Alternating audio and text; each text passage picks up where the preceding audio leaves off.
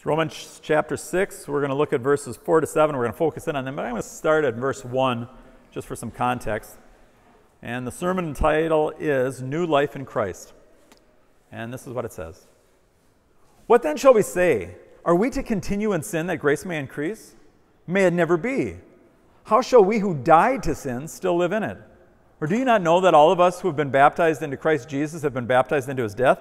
Therefore, having been buried with him through baptism into death, so that as Christ was raised from the dead through the glory of the Father, so we too might walk in newness of life.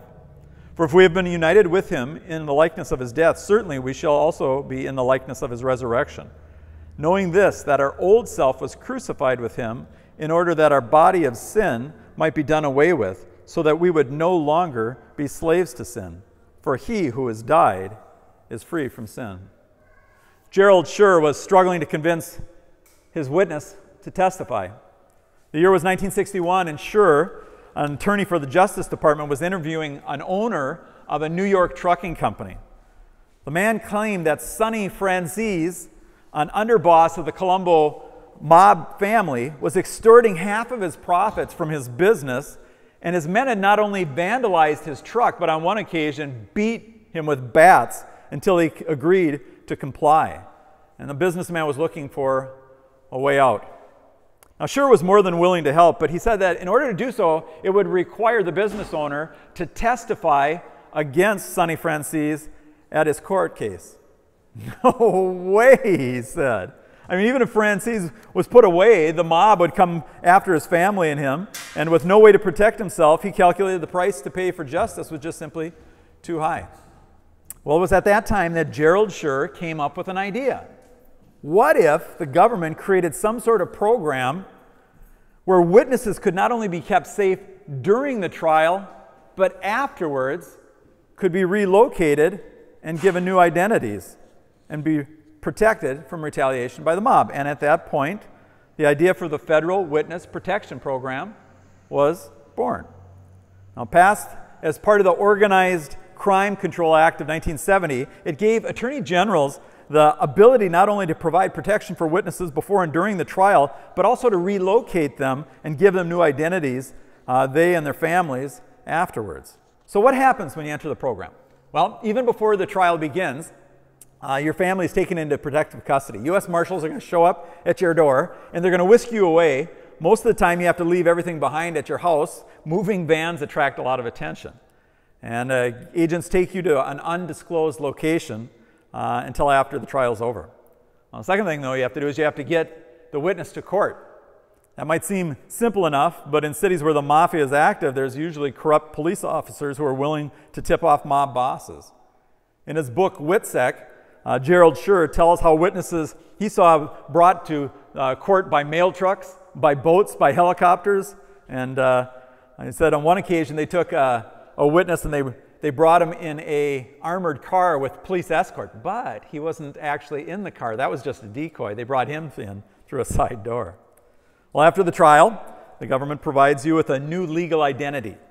You receive a new name, a new birth certificate, driver's license, and passport. They suggest that you keep the same first name or the same initials, but I don't think I would do that if I were them. I would change my name from Doug McConnell to Albert Finkenstiel for sure. Well, the feds then move you to a new state or city, sometimes a small town. They provide you a home and help you to secure a job. So if you were an attorney before, you may end up a Walmart greeter afterwards. Now, the feds can do their part to keep you safe, but you have to do yours as well. Once you enter the program, you can never go back to your home, never contact former family members and friends. It's best if you destroy all your records and old family photos to erase any evidence of your former life. So as far as you're concerned, your past identity has been completely forgotten, replaced by a new identity and a new life from that day forward. Now, I thought about the Witness Protection Program as I was preparing my sermon because in some ways, becoming a Christian is like entering the Witness Protection Program. When you become a believer, your old identity and your old way of life has to give way. It's replaced by a new identity and a new way of life. New life in Christ. That's what we want to talk about today. So to do that, let's pray and ask God's help. Our Father God, I do pray for grace and mercy. Help us to see the peril in the situation and what it is you've done for us and when we believe in Jesus Christ. So bless us now, we ask in Jesus' name. Amen. You know, every religion and philosophy in some way has to address the problem of evil, both in explaining its origin and finding some way to overcome it. The Greek philosopher Socrates believed that the root cause of evil was ignorance. People did what was wrong because they didn't know the right to do. So if a person is simply educated, he will see the errors of his way and he will do what's right. Salvation through education. Banish ignorance and errors will go away. But D.L. Moody was right when he said, if you have a young man who's stealing rail ties from the rail line when he works there, if you send him off to college, when he comes back, he's going to steal the whole railroad. Many of the Nazi leaders were highly educated men, and the profession of German doctors were among the most ardent supporters of Hitler. Well, if knowledge isn't the answer, perhaps law is. Well, certainly law, particularly those with harsh sentences for breaking them, will restrain some evil. I mean, the city-state of Singapore, if you go there and you spit on the sidewalk, you can be fined $500. If you litter, you can be fined $1,000. If you use a public toilet and forget to flush it, you can be fined $150. That's a clean city, but at quite a cost. Now, back in 2015, a 17-year-old British man who was working for a Saudi oil company, had been there for 25 years, was found in possession of some homemade wine. He spent a year in jail and faced up to 350 lashes of a whip. But let me ask you a question. Do stern laws and stiff penalties change a person's heart to desires? Did Israel's righteous laws given by God make them a holy people and a just nation? No, you read through the prophets in the Old Testament and see how they denounce both the leaders and the people time and time again for their corruption. But if people cannot be made righteous by striving to keep the law, then how do they become righteous? Well, Paul's argued in the last chapter that they become righteous by receiving Christ's righteousness by faith as a gift of God's grace. But Paul's Jewish opponents would argue, if a person is not restrained by God's law, what's to keep them from plunging even deeper into sin? If God shows his glory by forgiving sins, shouldn't we just sin all the more so that he has an opportunity to show his glory by displaying his grace? Now, Paul was disgusted by this kind of perverse logic.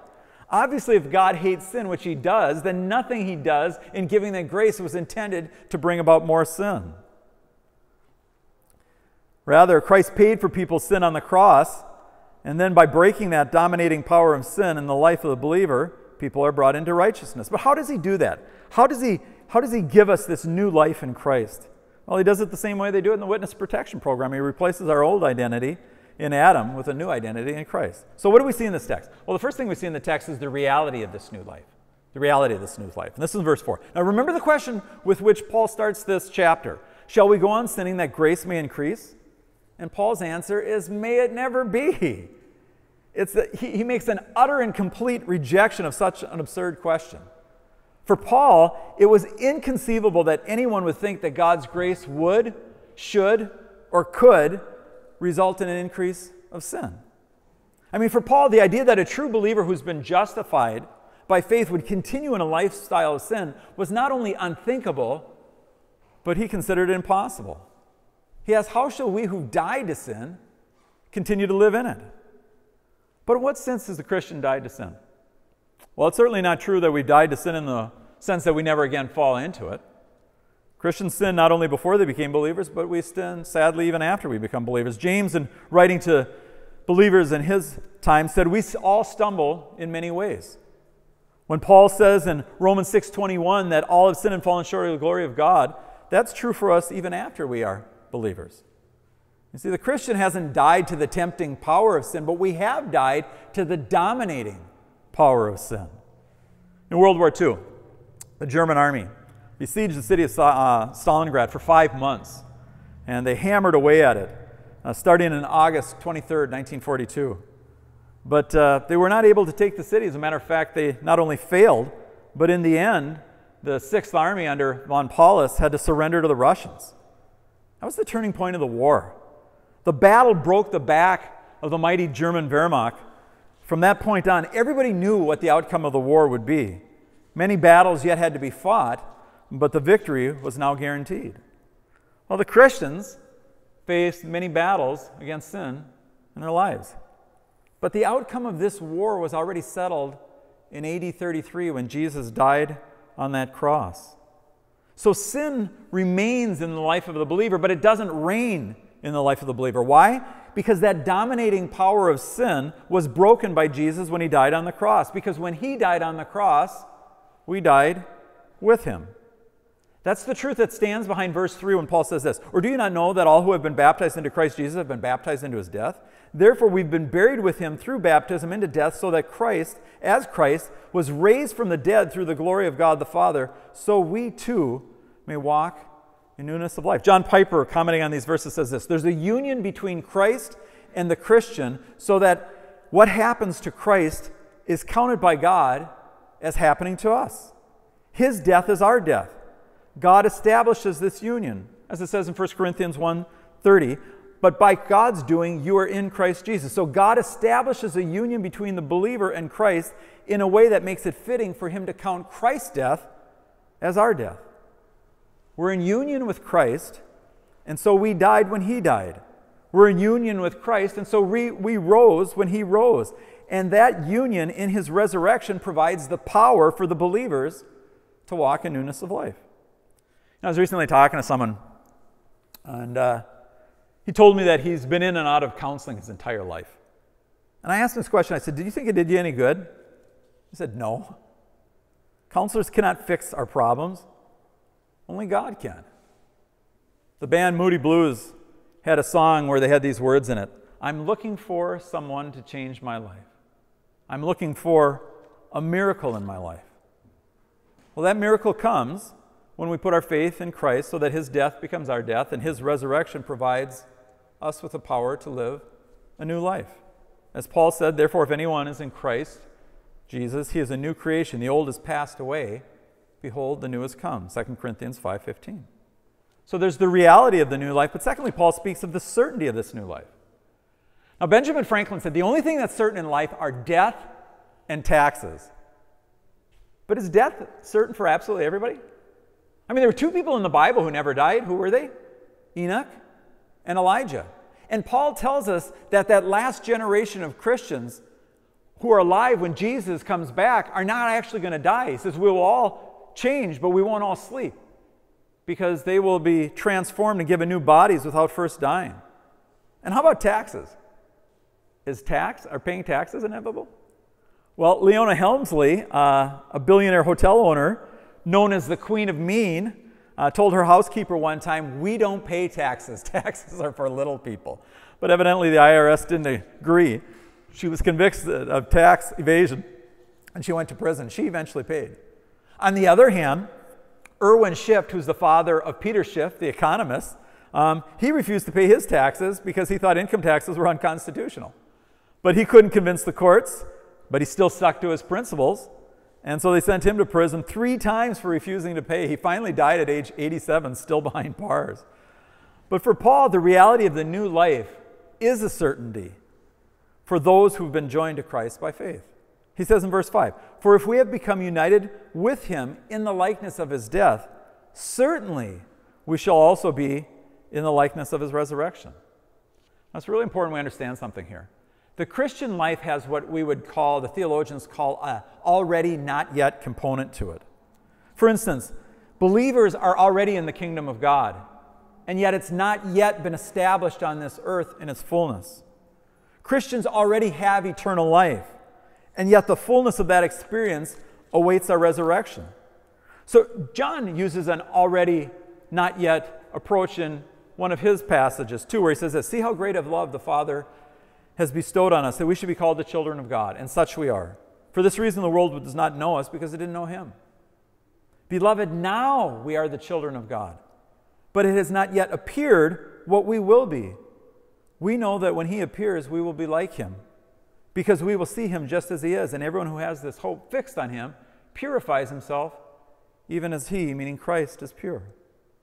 So here Paul says that our being united to Christ in his death guarantees that we will someday be united with him in resurrection. That's the not yet part. But even now, the power of that resurrection comes into the life of the Christian so that we can live a life of righteousness. So just as certainly as Jesus died and rose again, we as believers died to the dominating power of sin and were raised by his resurrection to a power of new life which will culminate in the resurrection, where we'll be given new bodies with no capacity to sin.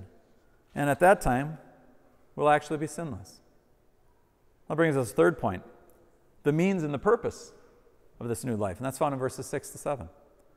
Paul says this, knowing that our old self was crucified with him in order that our body of sin might be done away with, so that we would no longer be slaves to sin, for he who's died is freed from sin. Now, three questions need to be asked of the last two verses. The first one is this: what is this old self that Paul is talking about here? Secondly, what does he mean that the body of sin is done away with? And third, what does he mean to be freed from sin? Well, that first question, what is our old self that Paul says was crucified? Now here I think the King James Version actually is a better version, because it translates the word not old self, but the old man, our old man. But what's Paul saying by saying that our old man was crucified? Well, remember earlier, Paul was drawing a contrast between Adam and Christ as the heads of two humanities. All who are connected to Adam by birth are subject to sin and condemnation and death. But all who are connected to Christ by faith are subject to life and righteousness and justification. So the old self that was put to death is our former identity in Adam as his fallen children. And what replaces it is our new identity as the children of God, which comes when we trust in Christ. And this change of identity, folks, brings a radical change in our lifestyle. Think of the Apostle Paul. When he was still in Adam, he hated Jesus and his followers. But what happened to him when he was converted? That old man, Saul of Tarsus, the persecutor of the church, died. And a new man, Paul the Apostle, the promoter of the faith, came. Speaking of his death and his new life, Paul wrote this in Galatians 2:20. He said, I've been crucified with Christ, and it's no longer I who live, but Christ who lives in me. And the life I now live in the flesh, I live by faith in the Son of God who loved me and gave himself for me. The means of bringing in this new life was by crucifying that old life. The purpose for God doing that was that in order that our body of sin might be done away with, so that we would no longer be slaves to sin. For he who's died is freed from sin. But what does Paul mean by body of sin? Is Paul saying that the human body is innately evil? That's what the Greeks believed. No, that can't be, because God was the one who created the body.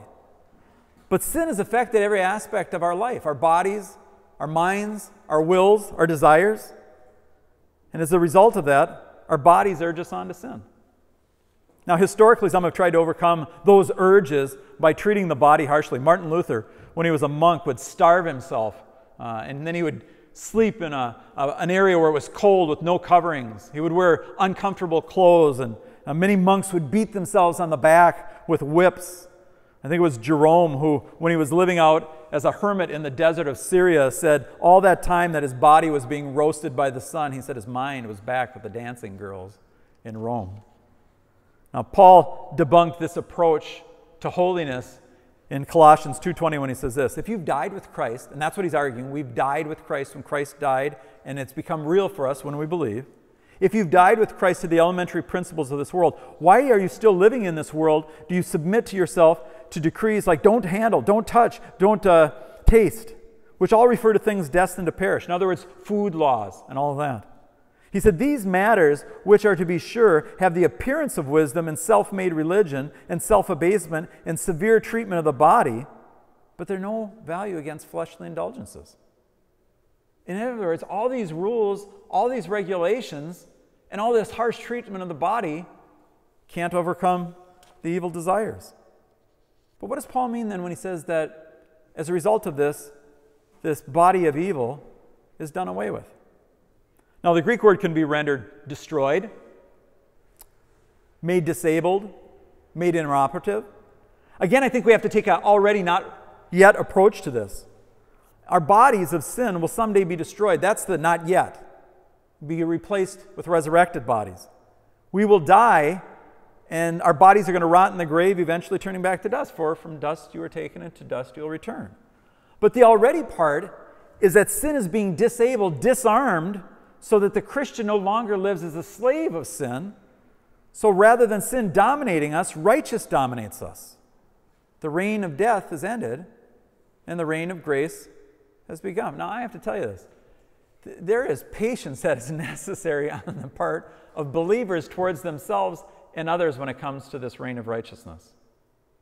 Because it's not a straight uphill movement. There's ups and downs in the Christian life. There's forward and backwards. But if you look at the trend line over time, there's real and dramatic change in the life of a believer. Well, what does Paul mean, though, then when he says that those who have died are freed from sin? Well, the word freed here is translated everywhere else in the New Testament as justified.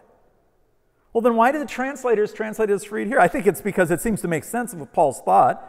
I mean, if we're no longer slaves to sin, wouldn't that mean that we are freed from sin? Yeah, but I don't think that's what Paul says here. Let's translate it the other way. For he who's died to sin is justified from sin. Now, if that's the correct translation, what Paul's saying is this. The person who's died, the payment for sin has already been made. So years ago, when they would hang a person, by the way, do you think there should still be public hangings? You know, it's funny, we recoil at the thought of capital punishment as a culture.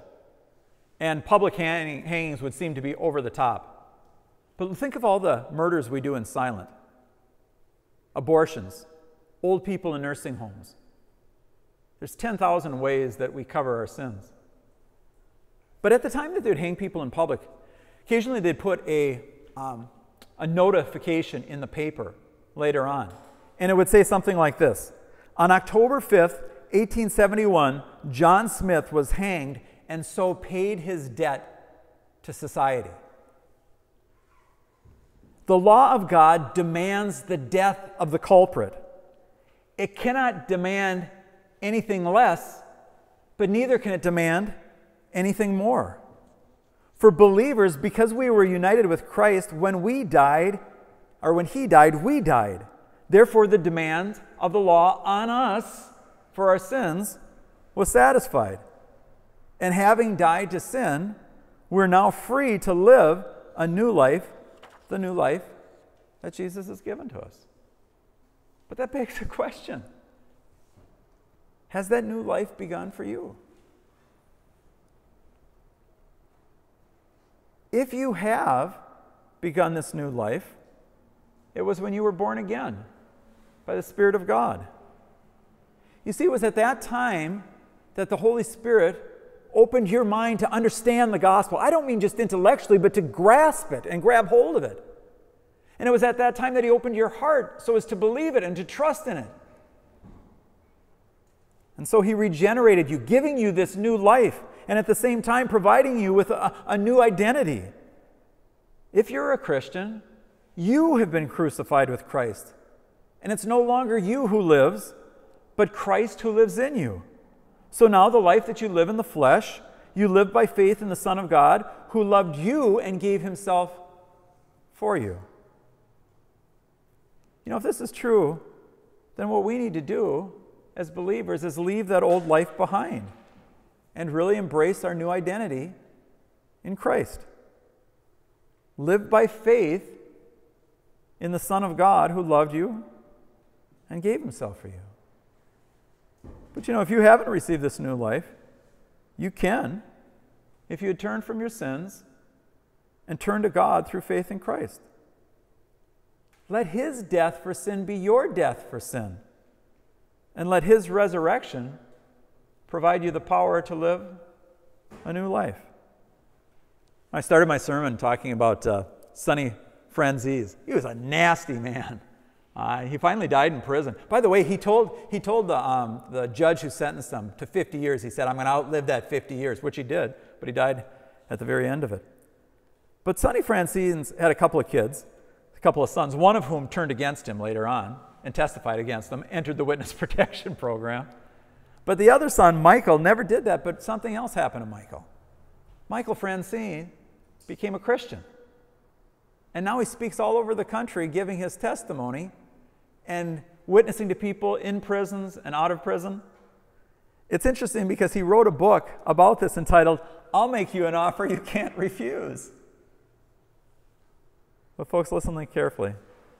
If you're not a Christian this morning, I'm giving you an offer you should not refuse. Because I'm offering you eternal life and eternal joy at the price of Jesus' death on the cross. And all you have to do is believe it and receive it, and it'll be yours. If you're not a believer today, God is making you an offer you should not refuse. Trust Christ. Let's pray. Our Father in God, it is by grace that we enter into your kingdom. It's only because we're born again that we believe these things. But the message goes out and the offer is made to all who would hear it and all who would respond. Our Father in God, I pray for each one here and each one who's going to hear over the internet that they would have their eyes opened and their hearts softened and their spirits made willing so that they would come to faith in Jesus Christ, because it's the best offer that will ever be made, and it's an offer that no one should refuse. So bless us to that end. Give us the grace that we need, for we ask in Jesus' name.